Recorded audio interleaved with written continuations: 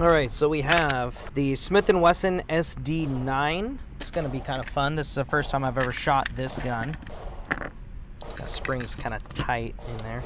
So I got to shoot it a little bit here. I haven't sighted it into me, so I'm not like super concerned about being perfectly on center.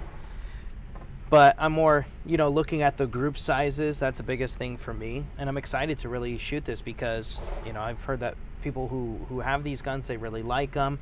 Obviously, it was kind of a known knockoff of a Glock, which is a good gun. So much so that Glock sued Smith Wesson. They settled outside of court, but it was under patent infringement. But if you take this gun apart, you'll see it looks very much like a Glock internally. So I'm excited to shoot this and see how much so it actually resembles a Glock. So we have the target here at 3 yards. So we're going to do our usual thing, 3, 5, 7, and 10 yards.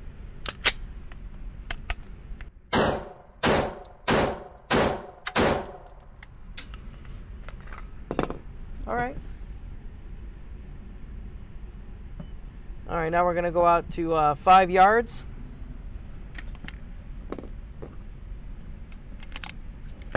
Yeah, this spring here on the magazine's still pretty tight, so I got my little speed loader here. If you were considering, you know, getting this gun, I'd recommend, you know, get yourself a nice little speed loader. These little Up-Lulas work pretty well. So it looks like those are pretty good groups. Just going to keep my pace. 5 shots, 2 seconds, as best as I can here. Get back on target.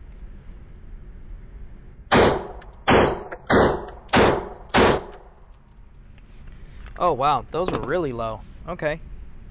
That was actually really surprising because it looked like I had a really nice sight picture on there. To see those low, that was really, really surprising.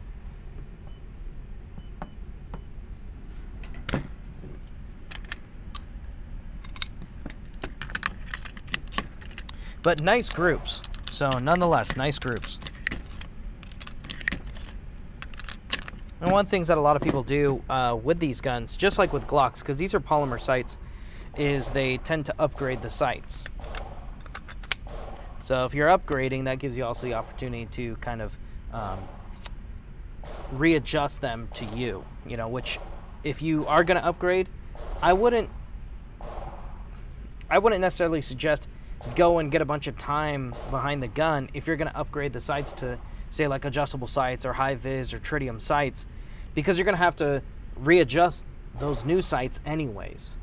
So in my mind, save yourself the ammo because you're going to readjust them either way. All right, so now we're at 7 yards, 21 feet. Let's keep that pace, 5 shots, 2 seconds there. Ooh. Got a nice vertical line there. I'd rather see a vertical line than a horizontal line. The grouping wasn't too bad for 7 yards, probably like 2.5 inch group. So let's go ahead and take this out to 10 yards.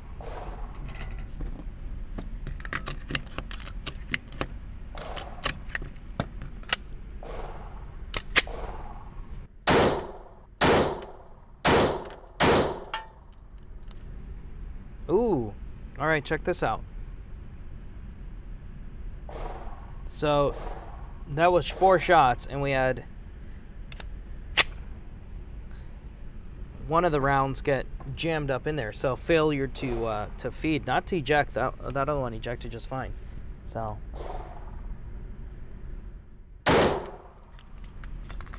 definitely some getting used to.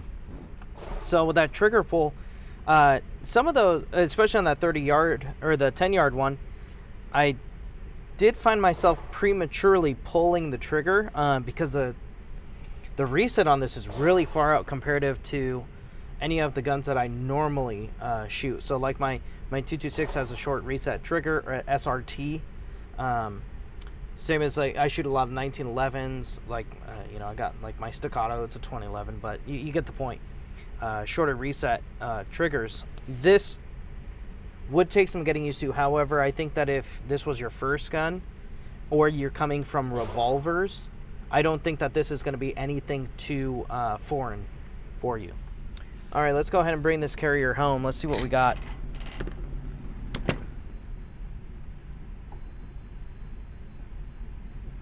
Yep.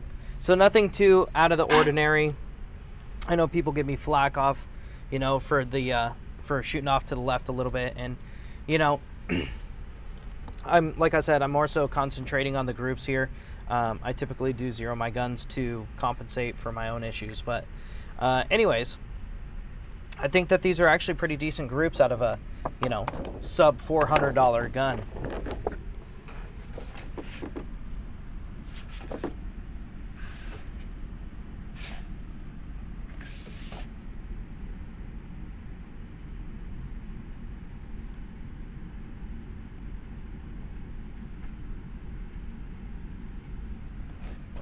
All right, there we go. Smith & Wesson SD9, baby.